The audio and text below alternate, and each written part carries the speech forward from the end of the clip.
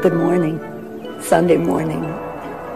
All right, truth seekers of light and wisdom. Now, I want to do a video on General Mike Flynn and his potential connection to an operation to save our country. I've been somewhat distracted by the need to verify the hammer and scorecard allegation regarding the elections.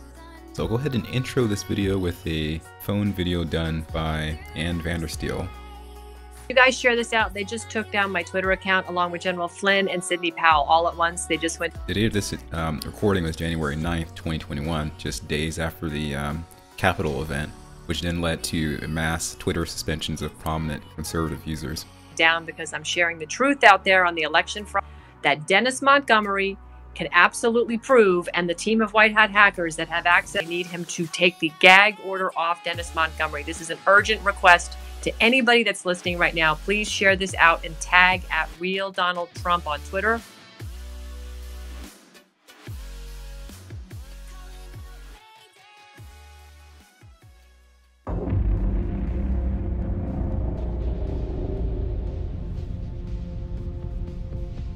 You've been chosen.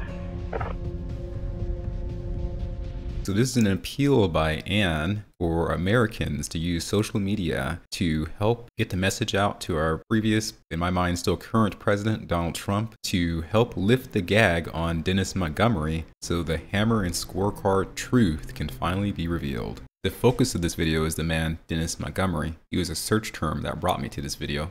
As some of you may recall, known patriot and wonderful, masterful entrepreneur Mike Lindell had a recent production to expose the election irregularities called Absolute Proof. I found this article on thepostemail.com written by Sharon Rondeau alleging that hammer hoaxer infiltrates Lindell's Absolute Proof. This article basically casts doubt on the reputation of a Dennis Montgomery, a man who introduced the hammer supercomputer controversy to the state of Arizona with an allegation that the residents of Arizona were being spied on using this technology. Montgomery is introduced as a former CIA subcontractor deemed the man who conned the Pentagon, who thrust himself into the presidential election circus through efforts of a certain Mary Fanning and Alan Jones. That Ann Vandersteel clip I had showed you appeared when I searched Dennis Montgomery under the term new. But when you go to relevance as a search term, very interestingly, these Fox News pieces appear. I listened to the first one, which basically talks about how a company called Circa, in this video, what Circa is not described, but Sarah Carter basically makes the allegation that it was discovered that the FBI illegally shared spy data on Americans. This was through declassified FISA documents. So just to confirm my suspicions, I go over to TulsaToday.com. This is a 2017 article. It reports, Circa reports that Dennis Montgomery is suing former FBI Director James Comey and other government figures, alleging the Bureau has covered up evidence he provided them showing widespread spying on Americans that violated civil liberties. So here's that source there. Now we go back to the random Fox News video. This larger issue of how much abuse may be going on beneath the intelligence community's cover. And we need to get an answer about how often our identities are compromised, how often our privacy is affected. We've been looking at this for 3 months, and there's a lot of concrete evidence, facts, that there are violations going on that need to be addressed. And Sarah, so what your report is saying here is you had an ex-Intel contractor Montgomery suing Comey, saying that the FBI, on a mass scale, covered up mass civil liberties violations against Americans, and he has evidence. Isn't that a little bit bigger than Russia collusion with no evidence, as I just proved up to this point? Around this time in 2017, I was just all over these people on Fox News. Hannity, Sarah Carter, Solomon, just picking up every little piece of information I could get from these folks in an attempt to get to the bottom of the Russian scam. Okay, so now we have a high-level authoritative source mentioning Montgomery. Now back to Sharon's article. She notes that Montgomery's infamous past has been subject to many articles at the Post and Email. However, Fanning and Jones have deliberately failed to disclose any of Montgomery's dubious past dealings to their readers, including findings by 2 federal judges, respectively, of perjury and fraud. In one breathtaking example, Fanning and Jones neglected to inform their audience of Montgomery's 6-count felony indictment from Clark County, Nevada, for allegedly passing a check with insufficient funds in the amount of $1.8 million in Las Vegas casino, a case which remains open after more than a dozen years. So I go to the linked article, Our View, Get Tough on Fraudulent Contractor. Dennis Montgomery obtained $20 million in federal government contracts with a plan to provide the United States with terrorist nabbing technology. Turns out the only ones who were nabbed were the U.S. government and taxpayers. That's according to an investigation by the New York Times that showed that the computer technology that promised to stop another Al-Qaeda attack in the U.S. turned out to be a huge boondoggle that the government's now trying to cover up. Both the Bush and Obama administrations appear to have been duped by the ruse of the secret software. The computer company was hidden behind some high-profile false alarms, including a presidential order of a French airlines bound for the U.S. to turn around. The Times investigation involved some 24 current and former officials and business associates of Montgomery. Government documents and emails and emerging themes suggest the entire project was a ruse. Montgomery was described by his former lawyer as a quote-unquote con man. For now, it appears Justice Department is not going after taxpayers $20 million. I ask, why not? Montgomery is about to go on trial for passing $1.8 million in bad checks at the casinos in Las Vegas, but there are no federal charges pending. The article concludes, it's obvious that plenty of mistakes were made by two administrations in this national security fiasco. It eventually took an investigation by the French to shed light on the fraudulent technology. Now the Obama administration needs to come clean on this case, pursue money paid to Montgomery, and bring criminal charges no matter how embarrassing the incident is to both administrations. Okay, so now we're going to return to the Mike Lindell article. So Montgomery worked his way into the documentary. Since March 2017, Fanning and Jones identified Montgomery as their sole source of information on the Hammer, including during their appearances of Dave Genda's Operation Freedom and Brandon Howell's TV shows. Fanning colleagues Lieutenant General Thomas McInerney, remember this? The chairman of the Joint Chiefs of Staff, General Mark Milley, and they're trying to get him out on the 25th Amendment or to impeach him. Why? Well, because on Wednesday, they took Pelosi's laptop. They being the White Hats. Fanning colleagues General Thomas McInerney and former NSA developer Kirk Wiebe accordingly hailed Montgomery as a world-class American statesman and American hero, respectively. Here Kirk Wiebe is introduced as a former NSA senior analyst. Video titled Hammer Project Kirk Wiebe. Here, Brandon House introduces Lieutenant General McInerney. Mary Fanning is Lieutenant General retired Thomas McInerney. General, thank you for being with us today. Thanks very much for having me, Brandon. Well, you're a patriot, and your bio is very impressive. I would encourage people to look it up. I was reading it today. You're a pilot during the Vietnam War. You have served in positions under the Secretary of Defense and the Vice President of the United States. I mean, the list is long. I won't go through it all, but it's a very, very impressive resume. General, we've been learning from Mary about the Hammer, and when you hear this, you think, well, this has just got to be the stuff of conspiracy. But, you know, then along comes a guy like you with 3 stars, you know, that you had on your shoulder, giving a lot of credibility with your bio, and you're backing up everything she's saying in regards to this Hammer, because I think I heard you on Steve Bannon talking about it. What are your thoughts? I mean, just let we. You're going to hear Lieutenant General McInerney mention Mary Fanning.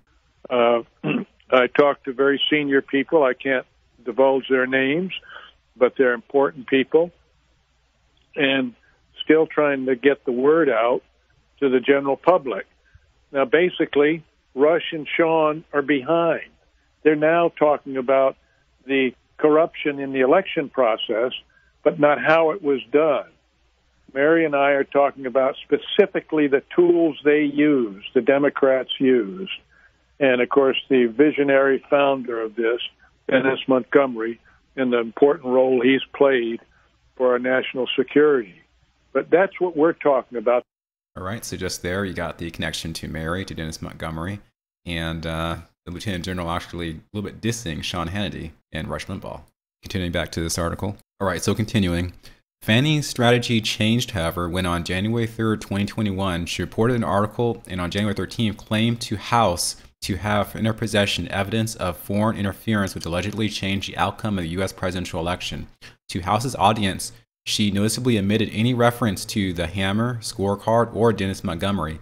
At that point, Fanning referenced only an unnamed source of the evidence, an unidentified whistleblower who allegedly brought the evidence of election tampering to then FBI Director James Comey in 2015. Remember that Fox News video I showed you earlier? And recall that Dennis Montgomery's name actually does not appear in this interview.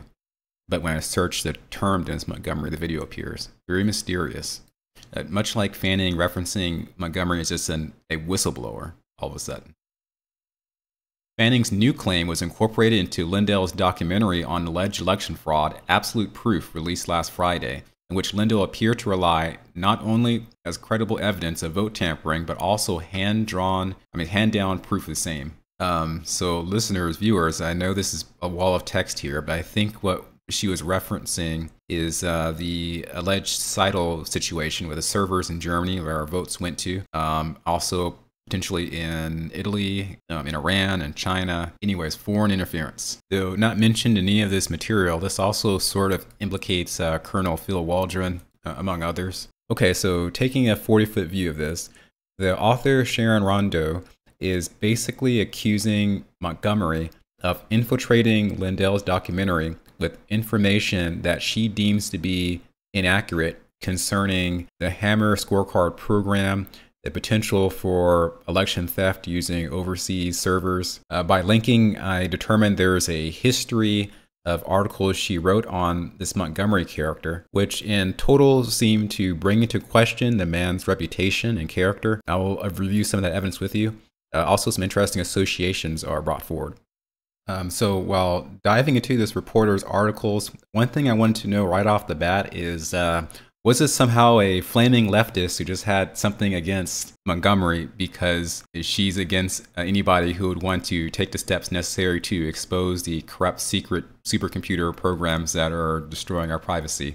Well, at the bottom of one of her articles, the Hammer, Montgomery, the Man in the Middle article, I read this paragraph which contradicts that assumption.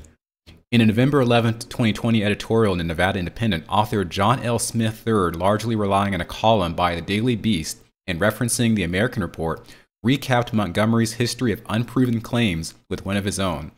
As he tries to alter the reality of losing the 2020 election, President Donald Trump is relying on high-tech sleight-of-hand artist and former Nevada businessman Dennis Montgomery to help spread misinformation about widespread voter F. The Post and Millennial maintains that there is no evidence of the Trump White House or campaign having embraced or relied on Montgomery's claims about the Hammer as having conducted election interference. Rather, it is Fanning and Jones who have forged that connection. So she's very careful not to put the blame on Trump because Trump had relied on his potential intelligence surrounding the Hammer supercomputer causing the election to get changed. Sorry, I just had to stumble with my words because I can't say certain words like the F word on YouTube, given the ridiculous political environment that we have. So that degree of care does sort of show, or at least imply, her political standing as not being left of center. So I can at least take away that potential reason for her to prevaricate or imagine these negative associations with Montgomery. Sharon does appear to have some skin in the game with regards to potential beef with Mr. Montgomery. In this article, editor intends to pursue misdemeanor conviction for a bad faith complaint. It's noted the Post and email editor received a certified letter from the Washington State Department of Social and Health Services informing her that she was subject to the complaint of mental abuse of a vulnerable adult. The author goes on to claim that she suspects that Mr. Montgomery may have filed this complaint because she was investigating him. So I will use Ms. Rondeau's situation to bridge into the topic of Montgomery's true integrity by looking into some of these past issues that are brought up.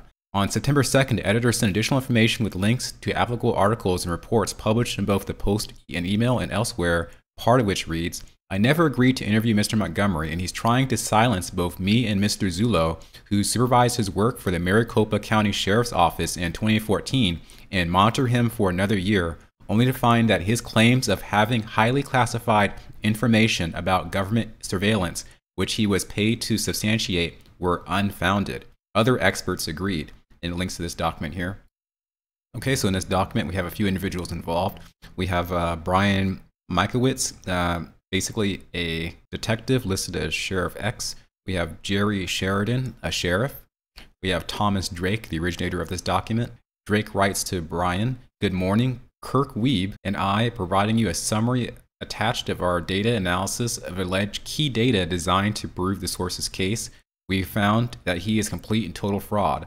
All he has done is provide you with readily available lists of email addresses, names, phone numbers, and both individuals' businesses, and a lot of framed up information, data, and code, but no proof of whence they came, and a lot of faked and made up documents and analysis." Just help you keep up with these names. Remember Kirk Weeb? He just recently done a video with Sidney Powell talking about the issues of election. And again, this document's from back in 2014. I'll skim through this for you. On November 2014, the 8th, Weeb and Drake, both former employees of the NSA and having many years of experience in the matter of data analysis for intelligence production purposes, met with Mike Zullo and Detective Brian Mikowitz of the Maricopa County Sheriff's Office to examine certain data alleged to reflect partial results of clandestine collection of a large volume of email and telephone communications and document files obtained from commercial networks and private databases of targeted organizations during the mid-2000s. The data examined consists of lists of communications addresses of individuals, companies, and organizations located at various addresses within the United States. The 45 hard drives contained high volumes of recordings of the Al Jazeera television network. Among the alleged applications examined were 3 purported C code files allegedly associated with NSA, ThinThread, and Trailblazer programs. Upon analyzing the formal caveats associated with these particular programs and other data allegedly coming from classified sources, Mr. Weeb and Mr. Drake encountered non-conventional coding formats and classification caveats not resembling typical government practice. In fact, 3 code files were actually fake and framed to look more real code, but crudely cut out and pasted from drippets of existing code made up from standard code buffer routines, video device processing code, and ActiveX lookup and browser code. Comments were not in a proper syntax or followed standard naming conventions and were clearly and simply manufactured to make them look real. For example, one of the files had a comment section noting the Trailblazer program from the 2000-2010 timeframe when Trailblazer was abandoned by the NSA in 2006. In summary, these wholly fake files did not consist of actual software code from any of the NSA programs noted. So again, Zullo and Mikowitz were dispatched to Seattle, Washington to interview government subcontractor Dennis Montgomery pursuant to his allegations of illegal U.S. government surveillance of residents of Arizona in a nation using the secret supercomputer of his design and creation he dubbed the Hammer. Okay, so now I'm going to this December 2nd, 2019 article titled "What Evidence Do You Have?" by Ms. Sharon Rondo. Previously, you heard the name Mike Zullo. So Mike Zullo is essentially the Arizona cold case post lead investigator. August 1st, 2019 interview with Kevin Shipp, Jason Goodman, and Zullo explain in detail in that 2014 Apparel felt compelled to investigate Montgomery's claims of government data collection of more than 150,000 Maricopa County residents. I read this sentence primarily because Kevin Shipp is mentioned and Jason Goodman is mentioned. Shipp has a pretty well-known presence on Twitter. He posted this link to the post email article that even started me on this journey. I'm sometimes a comment guy for Kevin Shipp, where I just make some type of snarky remark to his various comments, basically attacking the Q movement. He goes out of his way to blast his followers or others who see his posts for reading and believing in the whole notion of the plan. He does it to almost an excessive degree that makes it seem as though maybe he's paid to do so, or it's part of his mission, perhaps unpaid. Here's an introduction to an incredible blog that discussed Jason Goodman's role in what I'll describe best as the LARP wars. Numerous figures who are involved with intelligence who play complex gray warfare scams on the public through their YouTube media and otherwise, allegedly.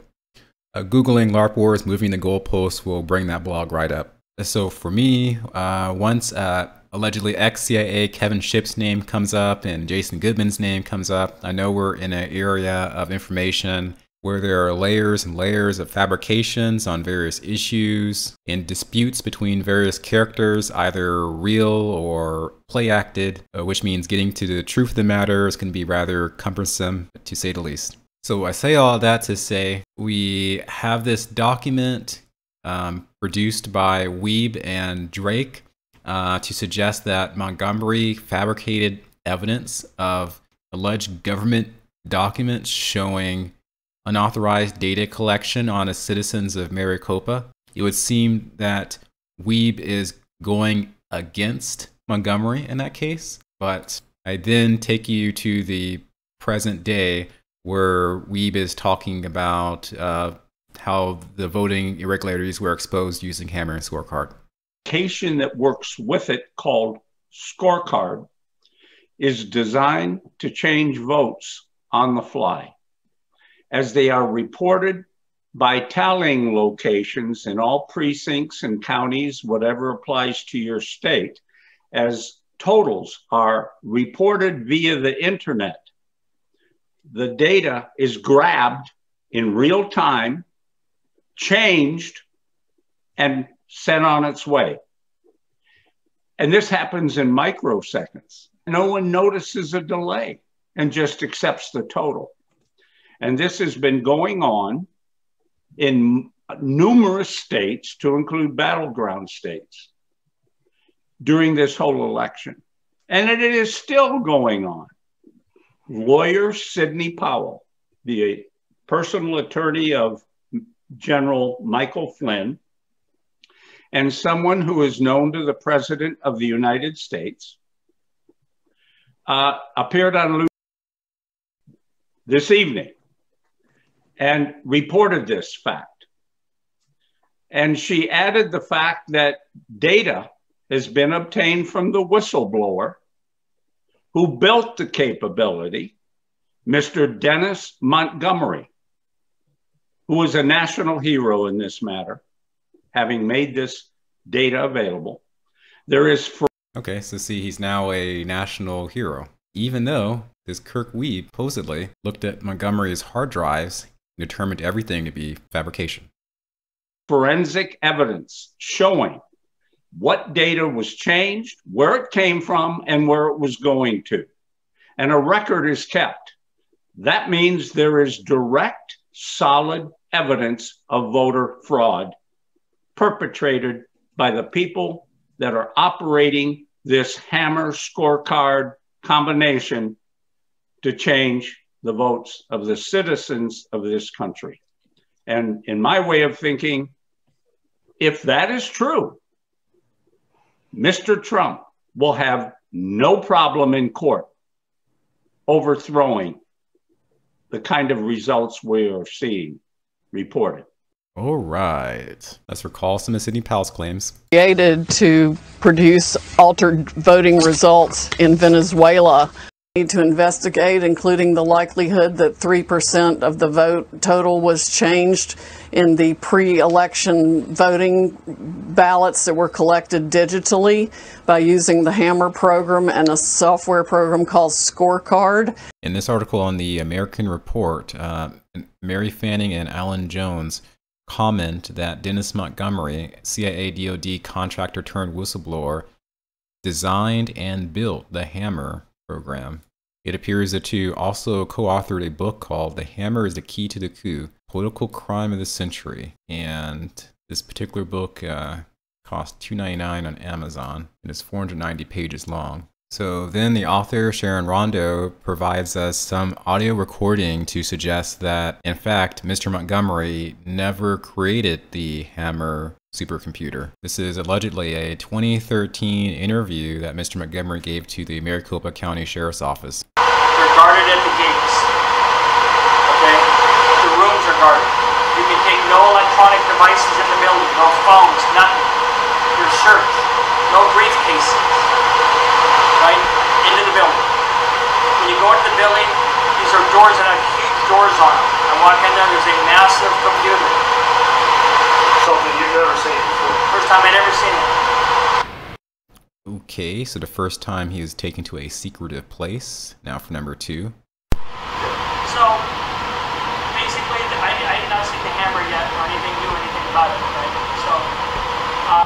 So I did not see the hammer yet, did not know anything about it. We have number 3. So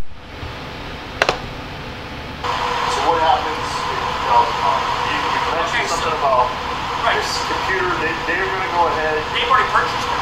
They purchased it, took them a month to set Did it they up. consult with you? No, because they knew from my prior, they knew, well, I mean, when I met with them at the Air Force the first time, I told them. And then they knew what to buy their big boys thing.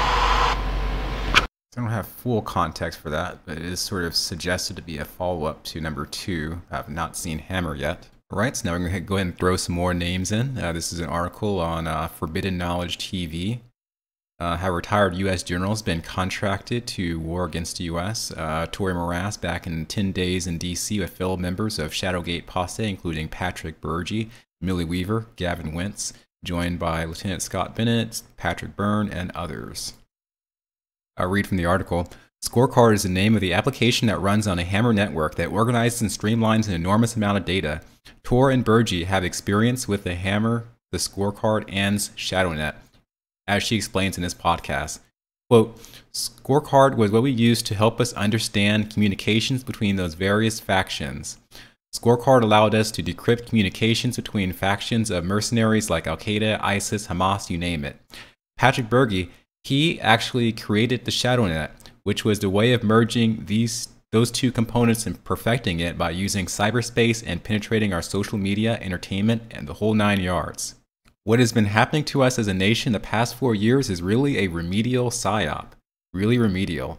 They have deployed the ShadowNet, and they themselves, if you go to army.mil, they tell you that they have deployed the ShadowNet with their own words. They call it ShadowNet. Alright, so in just a few paragraphs, we have Tor admitting working on Scorecard, a program that Mr. Montgomery said he created, and actually, to be honest, Fanning and Jones said he created, and then he himself said he was introduced to it on an audio recording, allegedly. And then we have that Kirk Weeb character investigating with the Arizona Maricopa County Sheriff's Department to show that Montgomery's 2015 or 2014 claim of the Hammer Scorecard technology being used to spy on a local populace as being completely fraudulent and fabricated with large reams of material from Al Jazeera on one of the many hard drives that were presented as evidence. You see from all this that we have pretty much a deep web of deceptions and confusions. Various patriots, including Sarah Carter, Solomon, Lynn Wood, Sidney Powell, Tor, General Mike Flynn, Lieutenant General McCurney, and many more are at least potential dupes of a possible con or are willing participants at the worst. And that, of course, hinges on the reputation of these documents as being verifiable and true. I will now show you another document which details a dispute between Warren Trepp and Dennis Montgomery, both co-partners for this company, initially called Intrepid, which is later changed to eTrepid Technology, LLC. At the end of '98, Trepp and Montgomery formed Intrepid, a company to develop pattern recognition and compression software. On September of 1998, Trepp and Montgomery signed a contribution agreement wherein Montgomery received half of the ownership of Intrepid in return for providing certain computer software technologies to Intrepid. Before going on, I'll let you know that this is an FBI document dated January 31st, 2006, so going way back. Trepp advised that Montgomery has software programming skills. However, recently, Trepp has found out that Montgomery's skills may not be what he had purported them to be. Trepp cited a recent Air Force Office of Special Investigation inquiry which determined that Montgomery's programming skills were not what he alleged. Montgomery has hired other employees to do the programming and claimed that he did the work. Trepp recently learned that Montgomery would require eTrepid employees to falsify the results of live demonstrations for its customers. Jesse Anderson, a programmer for eTrepid, told Trepp that Montgomery would require Anderson and Jim Bauder, another eTrepid employee, to go into the office at eTrepid while Montgomery was out, in a nearby field with a toy bazooka to demonstrate eTrepid's recognition software capabilities. Montgomery instructed Anderson and Bauder to go into a room and wait to hear a noise on their cell phone, and then instructed them to press a button on a computer keyboard that would display an image of a bazooka on a computer screen, viewed by the customers, including Department of Defense employees. TREP advised that the Department of Defense employees were at the demonstration to make a judgment regarding the purchase of this technology. So you have a computer screen with sensor tech to allegedly recognize a device in front of it and produce an image of that device on said screen.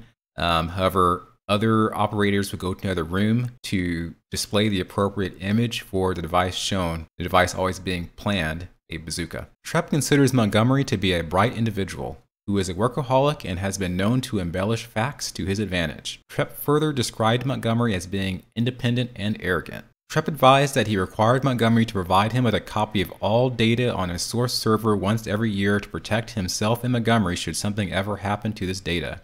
TREP advised that when he learned about the source server, he had deleted and Montgomery refused to return to work. He looked at the copies provided by Montgomery over the years and found that these disks were blank or contained no data relevant to TREP's development efforts. TREP advised that Montgomery goes to the El Dorado Casino Hotel and the Peppermilk Hotel Casino at night to gamble. Montgomery has told TREP that he has a system for counting cards in an 8-deck shoe in blackjack. TREP has known Montgomery to use a $300,000 line of credit at Nevada casinos. Montgomery's infamous past has been subject to many articles at the Post and Email. However, Fanning and Jones have deliberately failed to disclose any of Montgomery's dubious past dealings to their readers, including findings by 2 federal judges respectively of perjury, in quotes, and fraud, in quotes. In one breathtaking example, Fanning and Jones neglected to inform their audience of Montgomery's 6-count felony indictment from Clark County, Nevada, for allegedly passing a check with insufficient funds in the amount of $1.8 million in Las Vegas casino, a case which remains open after more than a dozen years. So there are many articles in the Post-Mail that bring into question Mr. Montgomery's intentions, his integrity, etc. The leftist media is using the allegations concerning Montgomery's past as fuel to hurt President Trump. From this, I suppose, left-wing reporter on AZ Central, he notes, the right-wing website, The American Report, apparently helped launch the idea in a story it published October 31st. The American Report features, among other things, extensive stories reiterating right-wing conspiracy theories from the Obama administration era. The title of the article being, Man Behind Vote F Conspiracy Theory Previously Pushed Debunked Info with CIA Joe Appario. And here's an MSM article which leaves no question as far as the intent of the article from the picture. This one published the 9th of November 2020. As Donald Trump refuses to concede the E, some of the most loyal allies have become obsessed with a bizarre new conspiracy theory about the race, insisting that Trump only lost because of a deep state supercomputer named Hammer. So, assuming the Hammer and Scorecard programs are fabricated, the impact, at least through our biased media, has been immense in a negative direction, further tarring those of us trying to simply figure it all out and put the pieces together to determine, is there a secret network of operatives trying to save the country? So there's going to be much more investigation needed to get to the bottom of the Hammer Scorecard mystery, as well as the potential secret network of patriots or misinformers who are pervading it. I bring you to this interview on the WVW Broadcast Network, dated February 10th, 2021 by Brandon Howes. I will start off with Mary, and then we'll go to Bill Waldron, and you'll see the context, the degree of insight that they have to the controversy surrounding Montgomery. This person who wrote the hit piece knows well that this information has been disproven that he is now pushing around. Beyond which, the fact that he has the temerity to come out and say the things that he did about General McInerney and, tells that he once worked for the CIA, well, he's just a pompous fool. And there's all sorts of information that will disprove him and often does, and I'm very surprised with those who carried his attack forth, and anyone who reads his article, please go to the comments where he is called out by his readers, called out very thoroughly, and they ask why this site is even carrying his bad information. I'll leave it at there. Do we want to say the site or not? No, it's not worth even giving them the press. That's what they love. Exactly. Thank you. All right. So you want to, does Colonel Waldron, we don't want to drag you into this, but if you want to, or do you want to move on? No, I personally don't know Dennis Montgomery, but in doing open source research, we came across an email that was dated October 26, 2020, so literally a week before, a week before the election, from Mr. Greg Addington, Assistant U.S. Attorney in Reno, Nevada, the Bruce R. Thompson U.S. Courthouse and Federal Building, in response to Mr. Montgomery's lawyer. It basically says, your October 9th letter has been referred to me for response. Your letter references a post-Bivens complaint you intend to file on behalf of Mr. Montgomery. And I'm not a lawyer, didn't say it a Holiday Inn, so I think this is referring to he wants to be able to respond to some of these attacks and lawsuits. You also reference and provide a copy. You also reference and provide a copy of the protective order entered by the U.S. District Court in 2007 in litigation involving Mr. Montgomery. As you know, the protective order describes categories of information and materials which cannot be disclosed and which cannot be the subject of discovery or evidentiary presentation based on the U.S. invocation of its state secrets privilege. In this letter, you state your view that the protective order clearly prevents Dennis Montgomery from filing a business complaint and possibly other complaints against the government. You request this office's views as to how you want us to proceed. It is our view that this protective order remains in place to preclude disclosures of the categories of information and related materials described in the order. It's clear that as late as October 26th of 2020, the U.S. government is still considering the fact that Mr. Montgomery possesses relevant information. And it's interesting that it came out right before the election.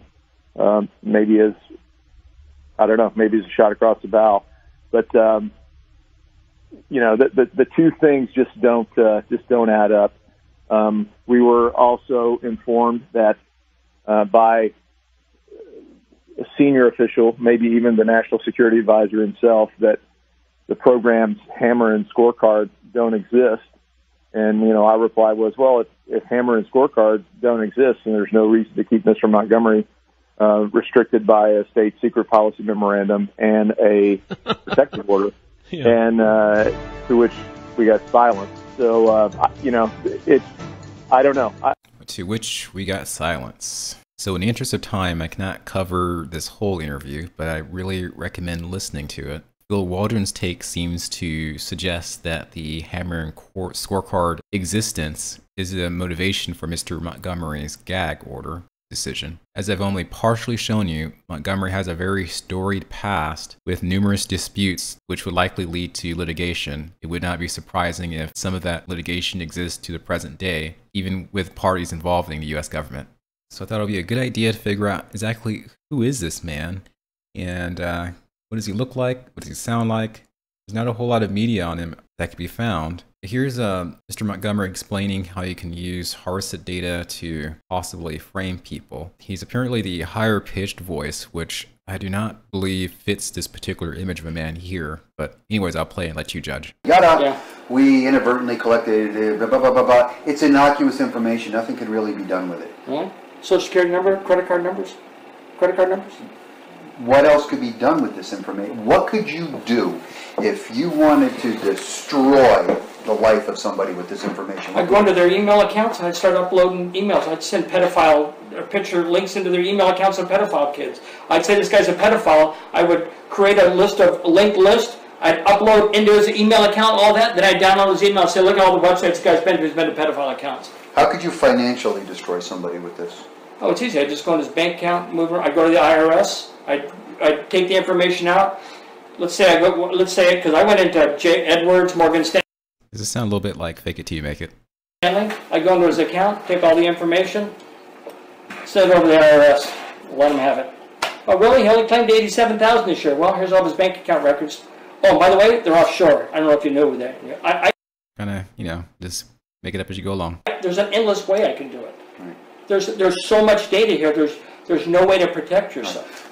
Just using my own discernment here. Alright, truth seekers, it's been a long video. I'll have to end it here. I do feel that this type of investigation into these characters is likely going to be essential to really figuring out what's going on with the plan to save America, as well as the apparent election irregularities that have changed the course of history in this nation. I will provide links to some of the materials I used in the description. Please avail yourself to these links. Fact check me, and please suggest any possible additional avenues of inquiry if you so find any. Thanks for watching. Peace.